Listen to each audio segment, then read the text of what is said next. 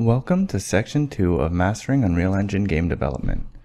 Unreal Engine is a powerful tool with a plethora of features for developers to utilize while creating their next great game or application.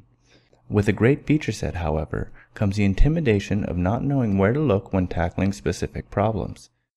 As this course is limited both in time and in scope, it will be extremely beneficial for you to know where to look when faced with a problem set not covered in this course.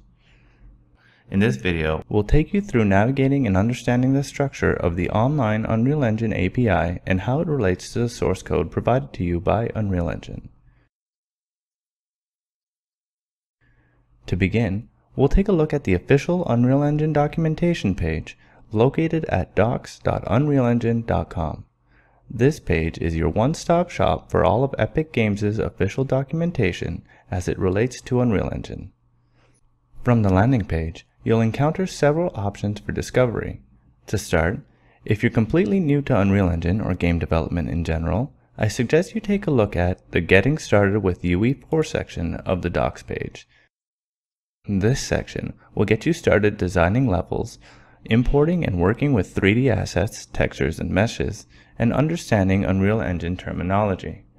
Furthermore, it provides guides to all the tools and editors within the Unreal Editor itself, as well as gives a quick conversion guide for developers migrating over from Unity 3D. Lastly, this page also links to a programming quick start guide, which can be safely ignored as this course goes over all the material within it and more. Let's go back to the landing page. Without diving into each individual section, I encourage you to take a look through the documentation. These pages will explain the structure of the engine itself, the in-game engine flow, go over blueprint scripting, cross-platform development, and provide you with a variety of tutorials and samples to learn from. In this lesson, we're going to focus on the programming guide section in particular and how to relate the knowledge you can learn here with the engine source provided when you install Unreal Engine 4. In this section, if you scroll down a bit, you'll find a heading labeled Unreal Engine API Reference.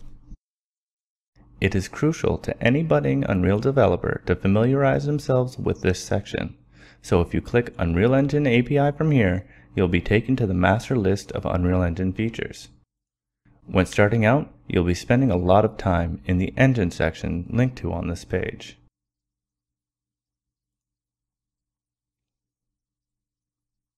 From this section, we'll move into Game Framework. This section of the API defines and provides access to all the main and key features defined within Unreal Engine. Most of the functions implemented when working on your project will fall under this section of the API.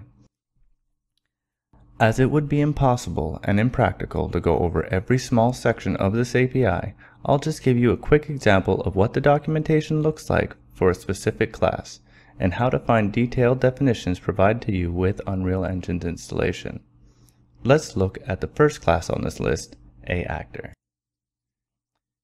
Actor is the base class for an object that could be placed or spawned in a level.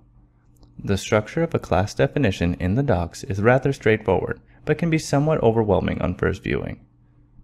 On this page, you'll find the inheritance hierarchy, remarks on the high-level purpose of the class, a list of public and protected variables present within the class, any constructors that may be utilized to initialize the class, and finally, the entire list of public and protected functions. To know a specific definition at a glance, you can take a look at the icons on the left. A black italic V denotes a variable, while an italic F denotes a function. Any colors present to or on the icon denote the accessibility of each definition.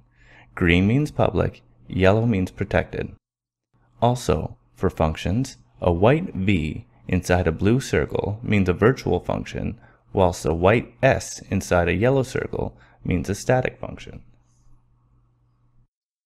After the functions, you'll see a list of declared classes, enums, constants, and related classes. And finally, at the very bottom, you'll see the location of the class's header file. Let's look at this now. Let's open up our project in Visual Studio. Once you're in Visual Studio, unfold the engine folder on the right and unfold the UE4 project, and continue on into the source folder. From the source folder, you can follow the path listed on the class's online documentation page to locate what we're looking for. Let's look at actor.h now.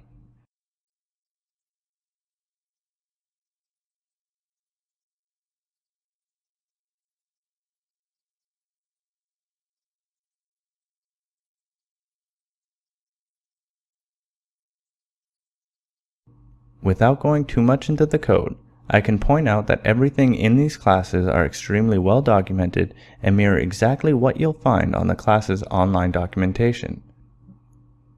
The online documentation is actually generated from the comments present within this file. Therefore, if you have access to your engine, you have access to the documentation. I know going through both paths may seem redundant considering they contain the same information. However, knowing that the core engine is extremely well documented and how to navigate it is extremely valuable in situations where you may not have an active internet connection, such as while traveling.